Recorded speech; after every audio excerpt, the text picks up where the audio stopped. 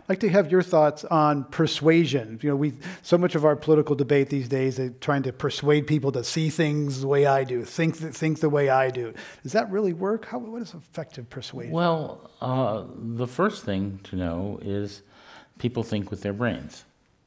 Thought is physical. It's in your neural system.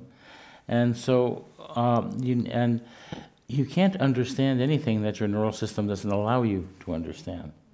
So you've got to address things, talking to people where their brains are.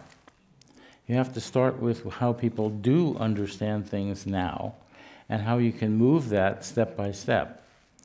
And that's something that's very, very important. A lot of people with respect to global warming, you notice the term climate change, as I said, is the conservative term. Made up by Frank Luntz, as if it just changed.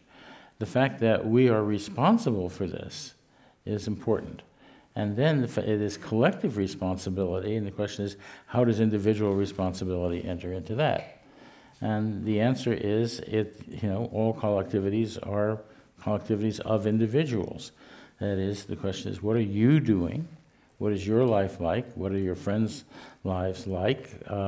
And what can you do to look at organizations, at institutions, and so on that contribute to all of this?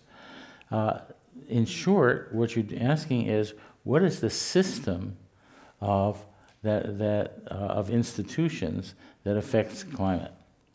And we don't really have a very good take on this right now.